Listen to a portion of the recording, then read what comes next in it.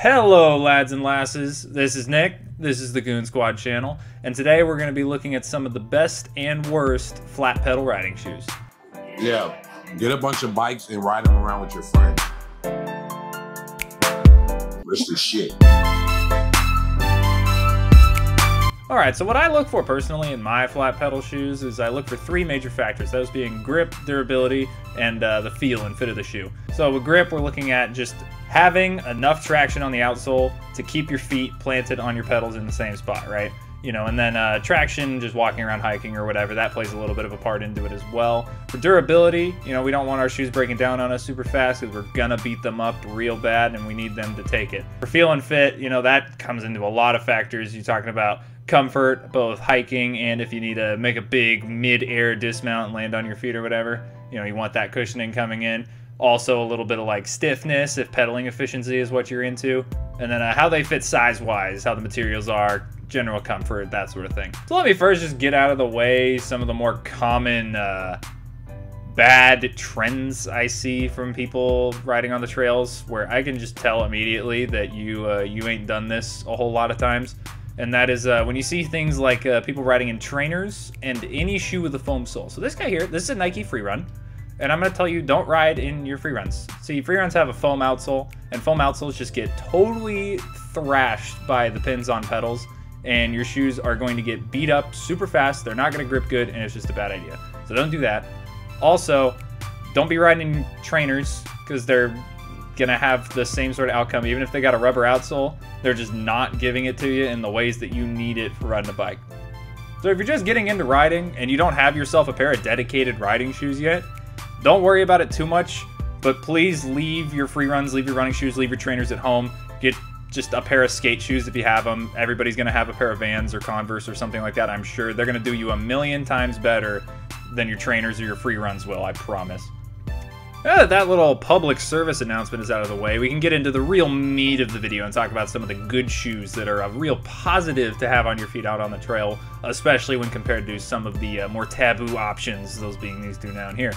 And we're going to start off with Vans. More specifically, this is the Skate High Pro. And these shoes are great. They're going straight into A tier. Alright, so with Vans, they're really good shoes overall for riding. The main drawbacks that we see for the most part is like if you're into pedaling efficiency, they're not really it. The outsoles can be pretty flexy, so you're not getting that really solid energy transfer that you're looking for if you're a big pedal pusher or whatever. It's not really my cup of tea, so it doesn't bother me personally all that much. So maybe that's skewing my answers a little bit. The other main drawbacks is like the uppers aren't particularly durable. Vans are known for, you know, like everybody's probably had that pair of Vans that lasts them like a month, even if they're just wearing them casually. And then as well, the cushion on like the normal Vans just sucks so bad. It's like running on bricks, you know, you're just running on that hard rubber and it's terrible. So if you ever are off your bike, it's an absolute nightmare. Where you can remedy some of those issues is with like the pro models, like the Skate High Pro that we're talking about right now. These things shore up a lot of those weaknesses in dramatic fashion. You get a suede upper with the pro models, so that's a lot more durable than the canvas that you see on most Vans typically. And then we also get a new insole that's unique to the pro models that is super fantastic for riding. The cushioning goes from being god-awful dog to pretty darn good. And you know, the Vans outsole is like super grippy actually. It's really pretty fire. Like I was saying earlier, if you've got a pair of Vans, you can make do with those. They grip pedals really good. And yeah, even that same outsole is what's present on the Skate High, and that thing's sick. It's really good. So yeah, A tier. All right, next we're gonna be talking about a shoe that I really don't like, that being the Giro Jacket. So where the Giro Jacket shines is its upper actually is very durable. They're padded, they're comfortable, they have good cushion, all that sort of stuff. And they have really good energy transfer because they have, they're one of the two shoes on this list that actually has a midsole shank, which is great for energy transfer, so if you're a pedal pusher, that might be more your thing. But in my experience, they got super hot all the time. The outsole broke down like immediately, and the grip wasn't even that great to begin with. It's just really stiff, like kind of flaky rubber. It's just not great. And the outsole's also really like thick.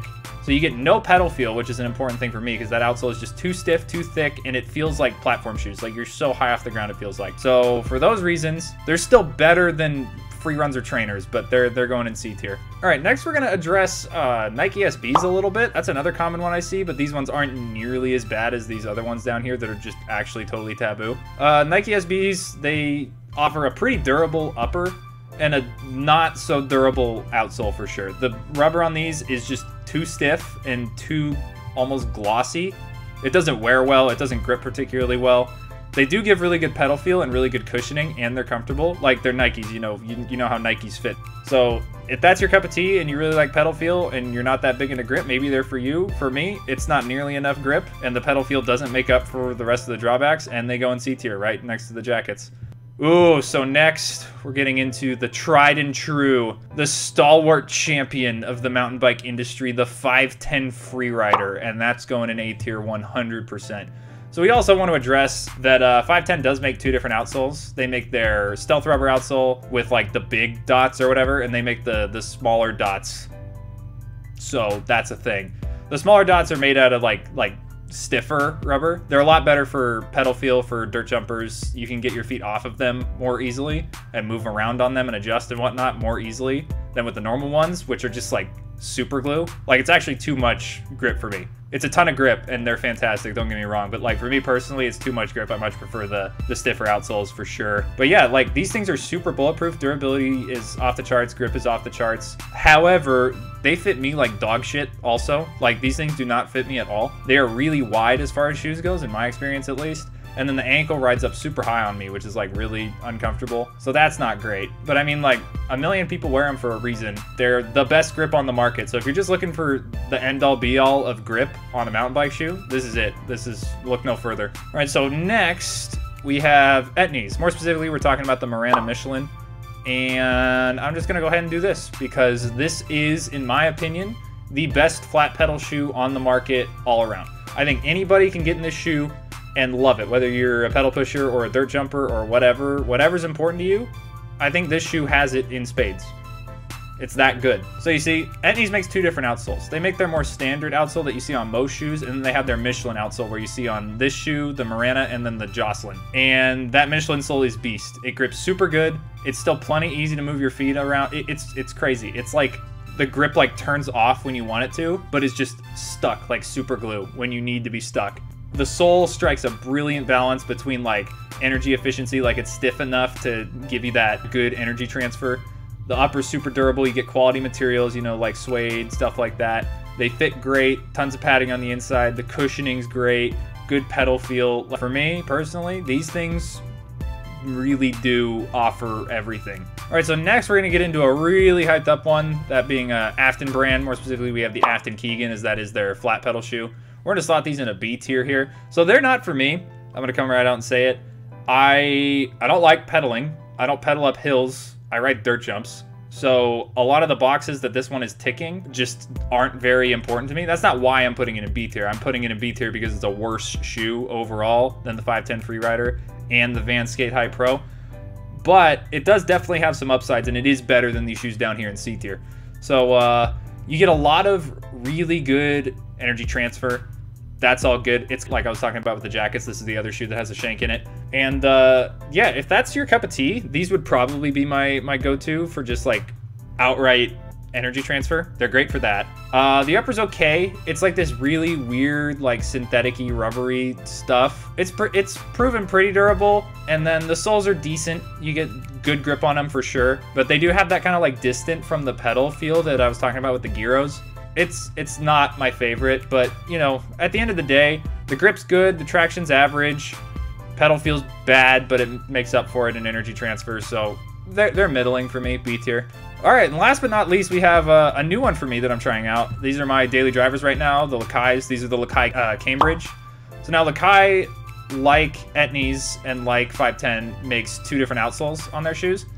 You have one outsole, which is really good for riding, and then you have another outsole that is not so good for riding. The Cambridges come with the outsole that's good for riding, obviously, and that outsole grips fantastic. It's a lot like what I was talking about earlier with the Etnies, where it's just kind of this magical pattern, this magical tread pattern combined with some really good rubber that just allows you to move your feet when you need to, but they're also stuck like glue when you don't need to. It's got a really good durable upper, again, made out of some good material, suede, like All these shoes at the top end here are all suede, so that's like ideal. These are a lot more durable than Vans. They have way better cushion than, they probably are the best cushion on this list, actually. It's still good, like, responsive cushion. Like, it feels athletic. It doesn't feel like, I don't know, like you're sinking into it like a Tempur-Pedic mattress or anything like that. Like, it's good, solid cushion. I fell from, like, I don't know, 15 feet in the air the other day, overshooting a jump, and then I was wearing a nice shirt, and I didn't want to screw up my shirt, so I just landed on my feet in these things, against my better judgment, make no mistake, but I was chilling. No ankle braces, no nothing. I was chilling, which is crazy to me because I have notoriously terrible ankles, so that was really surprising to me. They fit true to size, they fit good comfort throughout. It's a solid shoe. I'm going to slot it right into A tier.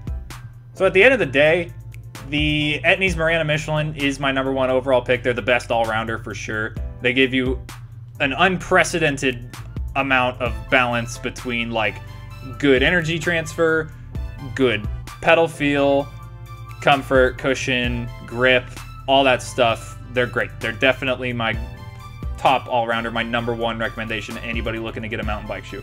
The best gripping shoe on this list is without a doubt the 510 Freerider and that stealth rubber outsole or whatever the hell they call it. It's heat. Like, it's too much grip for some people. It is literally, there's Gorilla Glue on the bottom of your shoe at all times. It's nuts. Next, my go-to shoe if you're into pedaling, you know, if you actually climb hills in flat pedals and stuff, and you're into enduro or trail riding or whatever they're calling it these days, e-bikes, I don't know. If you're into pedaling, the Afton is going to be the shoe for you. It's the best all-around shoe that still has a shank in it, so you get that really good energy transfer. And then finally, if you're doing stunts, if you're one of my dirt jumpers, my street slayers, my pump trackers, my slope style riders, the Lakai is going to be the way to go. This shoe absolutely rips for anything related to doing stunts and stuff like that. It's just got the best like balance of grip and maneuverability on the outsole. It's got the best combination of cushion and pedal feel. It's durable. It's gonna be the ideal shoe for anybody doing that sort of riding. All right, and that's gonna wrap it up, guys. Thanks for sticking with me this whole time. If you wanna make your own tier list, the link to this one is gonna be available down in the description. So if you disagree with any of my options, if you think I'm an idiot, go switch them around, post the link. I'd love to see it. Also, if there's any shoes that I missed that you'd like to hear some more about, feel free to drop me a comment. I'll read it. And then also check out our merch store. We just opened that up. That's pretty sick. You want to get your hands on some dope swag, get after it. Links to our social media will be in the description. Don't forget to rate, comment, subscribe, like the video, all that garbage. You know, kiss your mom, all that good stuff. Take it easy, folks.